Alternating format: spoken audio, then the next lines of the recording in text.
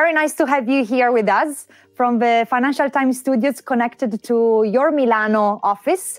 It's great to have this coffee chat together. So, Davide, if you were in your 20s now and you are living in such unprecedented times of changes, what is your piece of advice you would give to yourself to grow your career in such a difficult time for the world generally? Thank you, Virginia, and thank you to the FTxBocconi for this opportunity. I would say, first of all, I would just repeat what I was told when I was young. I had a couple of key mentors.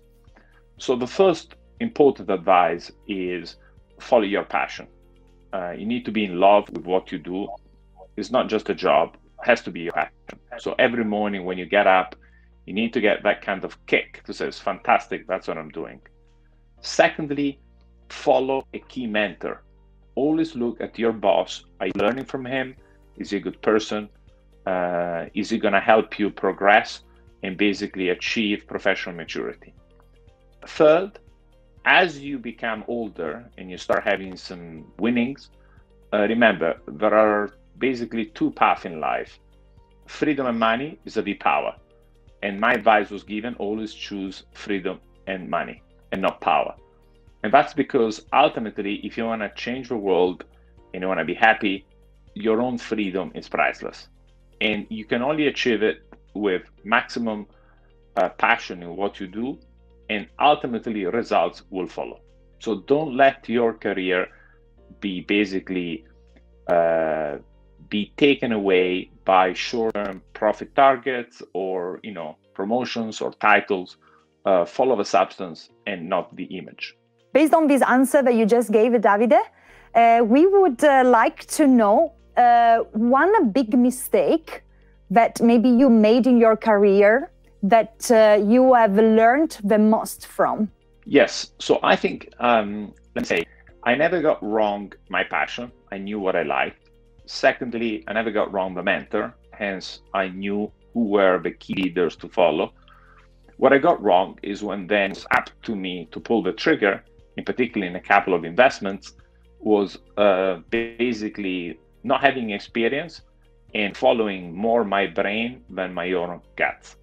When you're young, you think the numbers always tell the truth, but when you invest as an investor, the future is never certain by definition. And sometimes when you have a feeling that the numbers do not tell all the truth or the numbers might not be right, that's when I made a mistake. This is one of the reasons why actually investing, it's a job that with time, you become better. You're like a old good wine. And if you follow the action of some of the people that I have been lucky enough to have as mentor, as time goes by, they become better and better, stronger and stronger, smarter and smarter. And this is why I think investing, it's a fantastic career, because basically with time, you become better. And there are not many jobs like this. When I was young, I was an athlete. One day, my dad told me I was a professional volleyball player in Italy, made it to Serie A1, the first division. And one day he told me, Davide, your career is not to be at the peak of 2025 like any sportsman is. You should be at your peak at 60, 65. And I think that's the difference between being an athlete and being an investor. It's a marathon and it's not a sprint. And I think everyone should take their own career in this path. Think about the long term, not the short term, and train as if it's a marathon and not a sprint. In 2017, there was an interview of yours on the FT where you were chatting about Brexit, and you said something that I think is really important for our challengers. You said, if I'm ever asked to hire British first, I would move Algebris from London, so I wouldn't keep it in the city. So you have this investment boutique with 70 employees and is worth billions. So my question for you is, what's the value for such a worthy company and for you as an entrepreneur about diversity and inclusion in your teams? And maybe you as a team player, not just as a founder, what is the value that you give to diversity? You know, we have 135 people around the world in 8 offices. 17 different nationalities, and we're a truly melting pot. On top, we are 45% female and 55 male, compared to an industry average, which is 20/80. Now, because our fiduciary mandate is to run money for our investor in the best possible way, and we've been one of the fastest growing boutique in Europe, what I've learned as an entrepreneur, as an investor, is that diversity and melting pot is the winning formula. But when you are a truly meritocratic firm, then nothing else matters. So it's not a question of diversity, it's a question you need to bring the best team.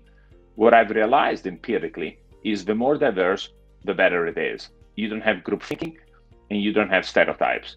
And that, I think, keeps everyone honest. So Brexit, I think, unfortunately, will set probably London back, because if I think over the last 25, 30 years, it attracted the best brain around Europe that was often trained in other countries and came and worked in Europe. I fear that this ain't going to happen for the next 10 to 20 years. Of course, London is going to keep its dominance for a while. The key question is what's going to happen in 10, 15 years' time. And only time will be able to tell. As far as we are concerned, we were about 60, 70 people 40 years ago, pre-Brexit. We're now double, and we've not added a single person in London. All the growth actually has come in foreign offices. And that's because now whatever we do in the UK has to mainly serve a UK market. But because the world is a big place, I want to put people that they can serve the world and not just the UK. What are your 3 core habits that make you Davide Serra and CEO and founder of Algebris? I think there are a couple of key qualities an entrepreneur needs to have. First, you must have trained, studied hard to gain some competence. I don't think when you're 23 out of university, you have lots of experience, no knowledge. You might have a great idea, but there are so many things that you still don't know.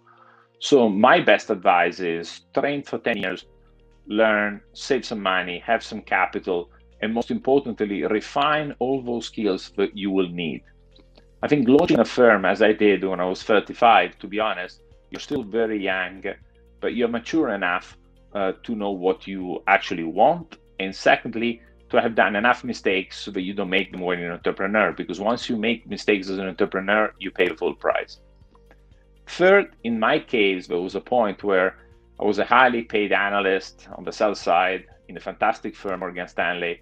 I love the people, I love my clients.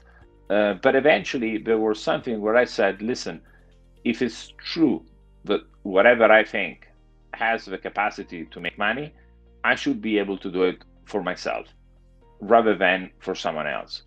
And I think you need to become an entrepreneur only when you have that urge of actually running your own show, being accountable for it, not be able to blame anybody else, and set up your own rules of engagement in your own firm. It got to a point where I spent, more time in the office than with my family and friends, and hence the people I had around me were key.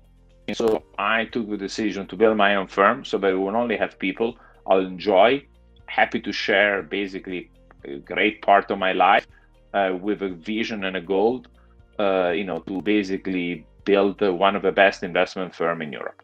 If you're a student today, how you can develop such skill habit as the one of being resilient? It's a very good question. Listen, I, for example, developed resilience by being an athlete.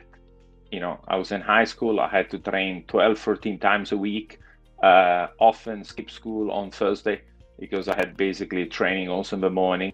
So then I had to study late in the evening, very little, if no social life, teetotal till the age of 25. So there were many sacrifices around my life as an athlete in my early days. But that sacrifice, focus, determination, learning how to train and knowing that with no training, there's no winning, and learning how to lose and to win. And when you fall back on your knees, how to stand up. For me, those were the most important lesson in life that basically helped me develop the firm. So I think there are many ways you can develop resilience. I mean, for example, right now we're getting a kid that has been, world champion in rowing on the juniores team. I had people that, women that did ballet, and I had people that were singers or musicians. It doesn't really matter what makes you more resilient. as long as through your life you did that very hard testing, you learn the training, and you learn to master the art of hard work and be able to stand up once you fail. And those experiences, no business class, no business schools, or even studies will be able to teach you. And so I think you need those extracurricular activities that help you become a more rounded person and a stronger person. And as a result, I always look for CV, not just grades, not just for the IQ and the brain, not just skills, language, but what is about you that makes you a stronger and a better person. As you have, I think you have been chatting a lot about sports and how much sacrifice in sports can help entrepreneurs or generally people that enter in the business ecosystem. I know that you are a very keen alpinist. So what you have learned and what are your thoughts that maybe you can rely on in the business world when you're climbing? That's a very good question. When I stopped playing volleyball, a friend of mine was an alpine guide, and I started climbing with him at a very young age, 16, 17. So I became a keen alpinist and skier. There are many things that I love about the Alps and mountains. First, it's the most democratic environment on the planet. It doesn't matter who you are, what your parents are, how much money you have. We're all equal above 3,000 meters. Secondly, there is no widget or gadget or anything that can get you ahead. It's yourself and nature. Third, it's not just physical, but it's often a journey with yourself. You need to understand the risks, your skills, respect nature, which is always much stronger than you are. Fourth, it teaches you teamwork. When you belay with someone in a rope party, when you climb and you attach your rope to someone else, your life is at risk, and vice versa. And I think that helps you to understand the concept of risk management in a very intimate way. And as I served in the Alpine rescue team, I've seen what happens when things go wrong. And last but not least, it forces you to keep a massive discipline. And particularly as time goes by and you become less strong physically, you need to adapt, use your technique, your experience, and hence, as an investor, as an entrepreneur, I think these are all skills that you can use, adapt, and replicate in business life. And I think the beauty and the feeling of being on top of a mountain after having studied, researched, your route, testing it, asking others that have already done it, it really resembles to business life.